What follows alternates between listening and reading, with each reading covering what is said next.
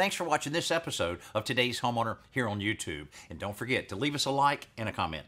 And you can share with a friend if you enjoy it, and subscribe so you're notified of new videos. Thanks and enjoy the show. This week on Today's Homeowner, we're helping a family solve some problems with a home they love as we revisit the 4 seasons of home ownership summer list. It's probably not running. That's not good.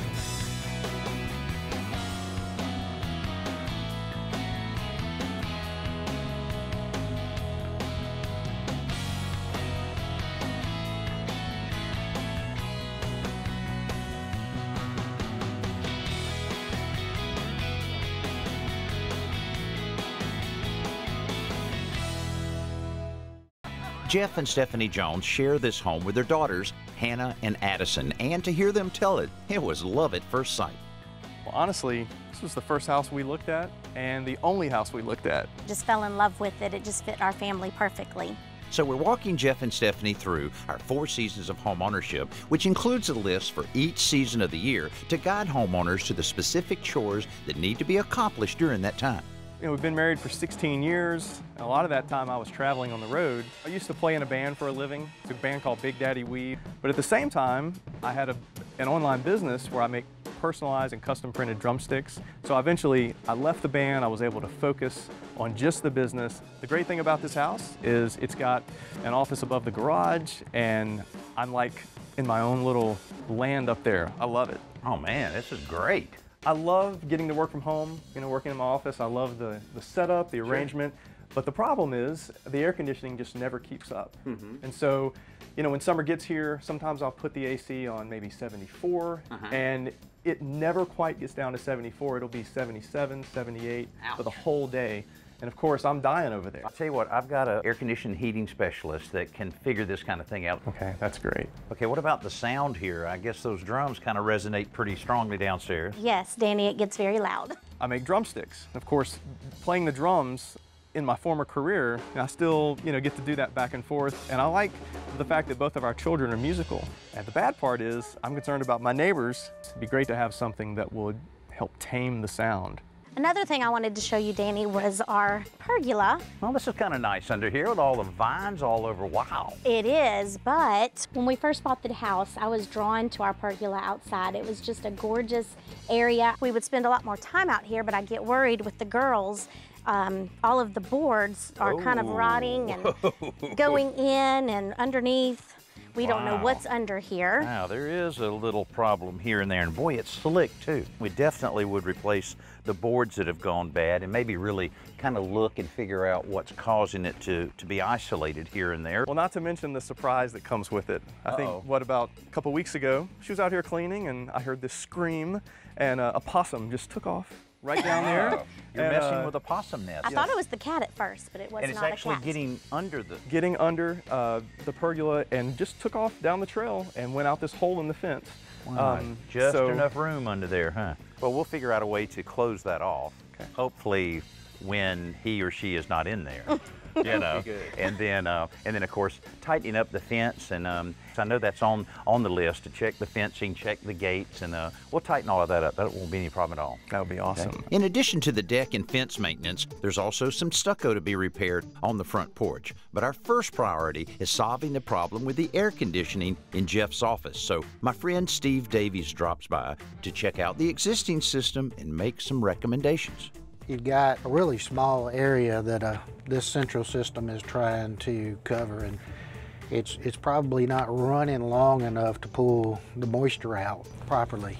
That's not good. That's not good. My recommendation would be to replace the central system with a ductless system. It gives us the ability to run at a smaller capacity because it has a variable speed compressor and variable blower that addresses not only the sensible cooling, but the moisture removal within that area. While Steve's crew gets busy replacing the heat pump for Jeff's office, let's check out Joe's simple solution for this week. One of the very best ways to store hand tools is in a drawer.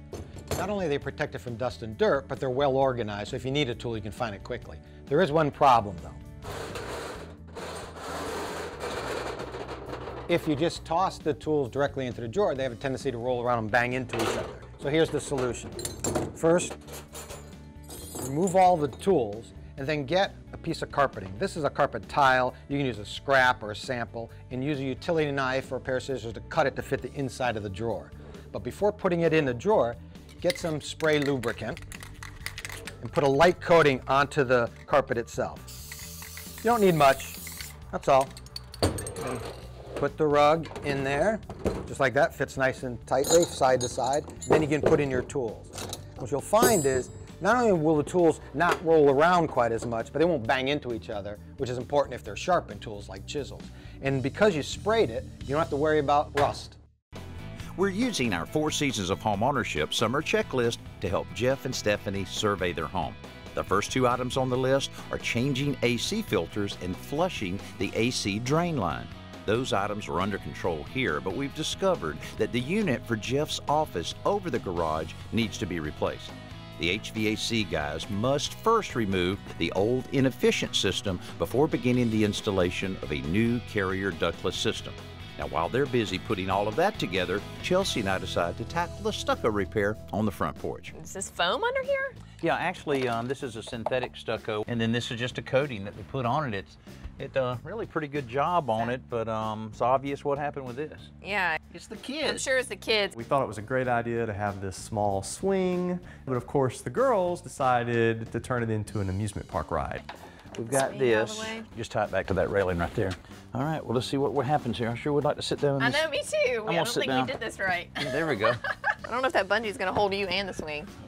I don't think the bungee was designed for this kind of tension. You just spread it like drywall compound, I guess? Mm-hmm. Just apply it with a putty knife and a little bit of finessing to make it match. So it has like texture in it. Mm-hmm. So we can shape it and mold it. That looks really good. Golly. I think that, doing the sponge like you said, you won't have the marks. There's really no way to keep the swing from hitting the stucco, but we can minimize the effect of it by adding this piece of weather stripping. We're about to do some much needed deck maintenance, which is number 3 on our top 10 list. All right, well, we got to get everything off of here, of course, and then we're going to set this right over there because you got some cleaning to do on that thing there, part of the list. But be careful, though, because I stepped through right over there. Oh, no. And also, if you see the possum, grab him by the tail, okay? And just hold him out like that, and then run through him over that fence, okay? But that sounds like something that he would make up. You're serious about the possum? Yes, there's a possum under there. I'm gonna need my hair up for this then. Okay. Whew. So Jeff, I don't know my plants very well. What do we have here?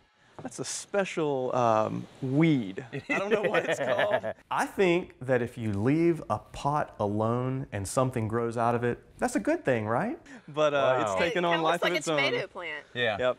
Yeah, we can call it that. Yeah, we don't want to disturb it, I guess. But that's not the only unique plant life here. Oh my gosh, that vine was desperate to get up. I don't think there's anything. Down or coming up? Well, it's coming up from the bottom. I don't think there's anything you can do. You don't want to cut it or damage it. Right. Because all of that'll die. So I don't think there's anything you can do with that. As we start removing the deck boards, it's obvious the damage is a little more extensive than we thought. You know, it's fairly obvious why there's so much rot on this part of the deck. I mean, it's just falling apart. Even though this was treated wood, the problem is all of this water come pouring down here all the time. And even with the best treated wood, you're gonna have problems like this. Now, we're gonna do a couple things to make sure this doesn't happen again. One, we're gonna remove as much dirt as we can that's around some of the pieces of wood because it shouldn't be touching the ground. Then we're going to use ground contact type of treated wood so that this won't happen again. And to make sure, I've got an idea of a fairly creative piece of metal guttering along here that'll look okay, but will keep the water from hitting on this every time it rains. Since we've completely stripped the deck, we'll need more materials than we had originally planned, so I'm checking on the progress of the new AC system.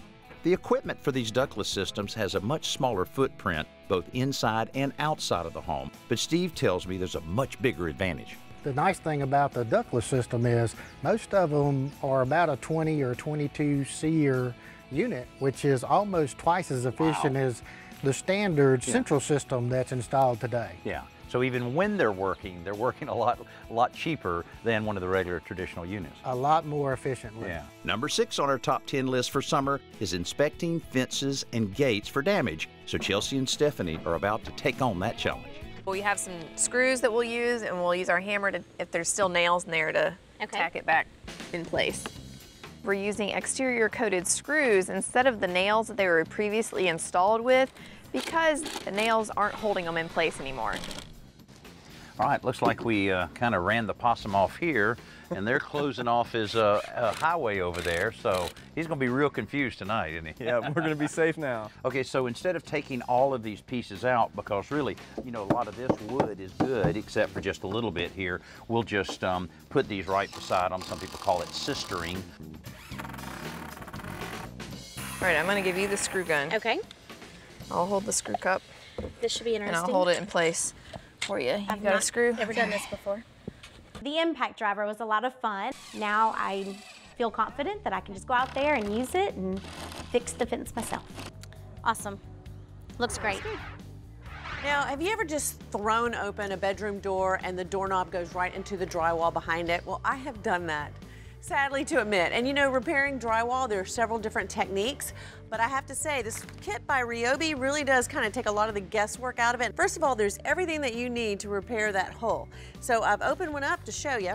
What you want to do is cover the hole with this template. It's got a little adhesive back. You pop this in place.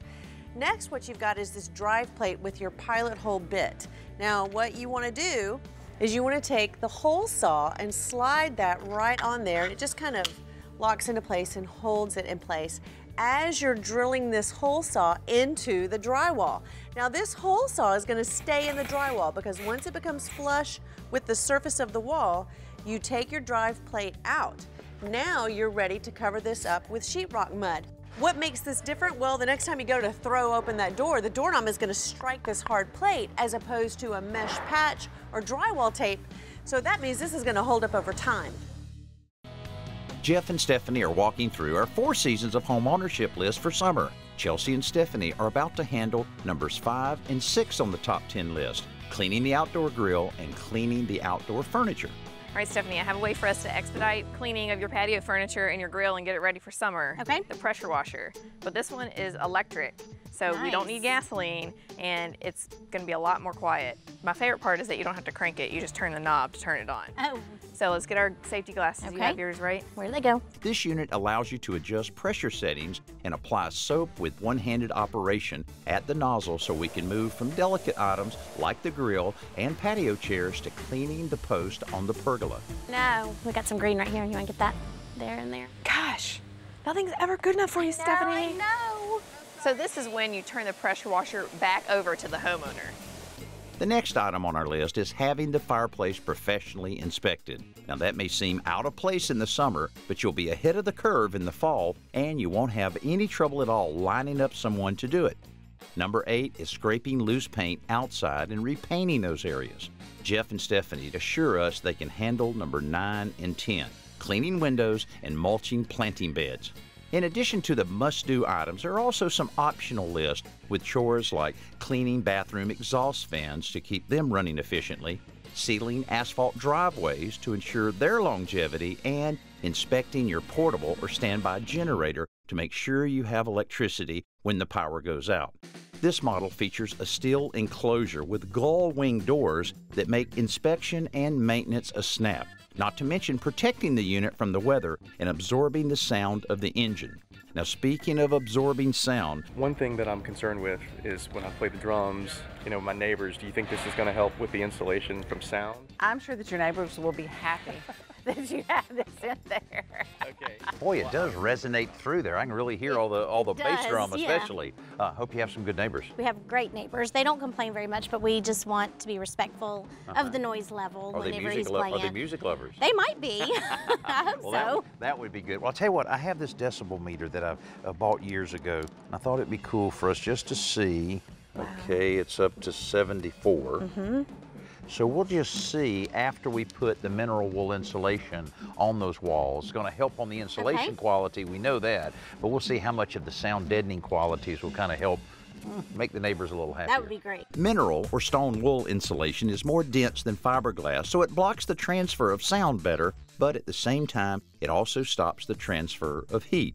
Now that's great for Jeff, but there are also some other properties that make it a good solution for all homeowners. It's made from natural rock, so it's already fire resistant, water resistant. This is naturally resistant to mold and bacterial growth, which is huge. How are you guys doing in here? Doing good. You see how it presses in around it so much better? Oh yeah. And I mean, it creates more of a seal than the fiberglass does, so it should make a big difference, keep the neighbors happy out there. Oh yeah. And it's gonna help that air conditioning system a lot. Oh man, I can't wait. And looks like the middle 60s, yeah. so 10 decibels, that's a fair amount. That is awesome. Okay, well, we gotta keep the neighbors happy. Yes. Now it's finally time to wrap up the pergola project. To protect the new deck boards from the constant flow of water coming off of the roof, I've had a piece of custom metal bent by a fabricator to act as a gutter between the roof and the pergola. But we have a little vine trimming to do before we can install it. Jeff, have you ever been up here before? Oh, a long time ago. Man. The vines on top of the pergola are just beautiful and provide a lot of shade, but I'm sure they had no idea how many vines were on top of the roof. Have you ever trimmed these before, Jeff? Just once. I probably should have done it twice. 5 or 6 years ago, I assume. It's been a while. You know, we really didn't want to repair all of this damage on the deck without taking care of what caused it. After lots of chopping and lopping, we finally have a pathway for our custom gutter. But squeezing it into place is a bit of a trick because the trough is exactly the width of the space between the roof and the pergola. Can you squeeze the back? Yep, there we go. All right. All right, I'm gonna put some pressure on it. Okay, there we go. All right, okay, I got this one almost hooked. Can you keep doing that? Okay, it's almost all the way up. This is good heavy duty metal too. Okay, I can go ahead and screw everything now.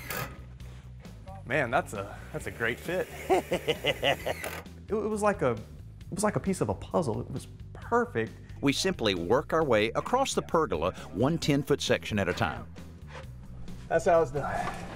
You know, I'm pretty proud of this little custom gutter that we put together here because it's solving the problem that caused all of the water damage. Because when the water runs down the roof, it'll hit the gutter, deflect down in, and it'll move it safely out to where we'll have a little splash block down there and it won't even hit the deck. This is going to work out great. The last chore remaining is the addition of some skirting around the bottom of the deck to keep out Jeff's unwanted nocturnal guests. All right, there you go. So we've got the possum guard in place. We've got all the rotten wood taken care of. The gutter works great. What do you think so far? Unbelievable. And now you can use it, right? Yes. Because before that wood was so slick, and I know you pressure washed it from time to time, but it's going to be a lot better. Yeah, I was afraid to sit down, but I'm great now. Jeff and Stephanie have a great house, but like most of our homes, it had a few issues. By using our 4 seasons of homeownership list as a guide, we were able to help them address the problems one by one.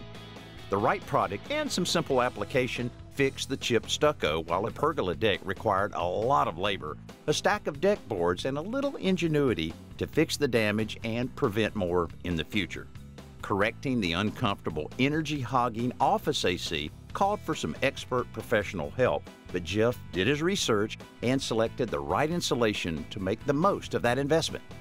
I was blown away when I walked upstairs and I opened the door to my office and it was like, it was cool. The air conditioning was amazing, consistent, and I haven't felt that in the 3 years that we've been here. I've walked by the fence, I see nails, and I think, Jeff needs to fix it, but I know that I can do it now. The pergola looks amazing. I was so excited to walk out and just, I want to go sit out there now and sit and swing. I don't know if I'll come inside. It's just amazing. You can actually enjoy it. We can. We really enjoy bringing you these 4 seasons of homeownership episodes, this one being our summer edition. It's been very popular over the years to share with homeowners things they need to do around their home at certain times of the year. And I think we were able to show Jeff and Stephanie a number of things about their house they didn't even know about. Now that they've got all of their maintenance lists done, can give Jeff a little more time on the drums. Hey, I'm Danny Lipford. Thanks so much for being with us. We'll see you next week right here on Today's Homeowner. And I thought you guys needed some Today's Homeowner. Come on, are you serious? All right. That's about all I got. Hey, thanks for watching this episode of Today's Homeowner. And don't forget to comment, like, and hit the bell icon so that we can notify you when new videos are posted. And don't go anywhere. Click around and continue the home improving fun.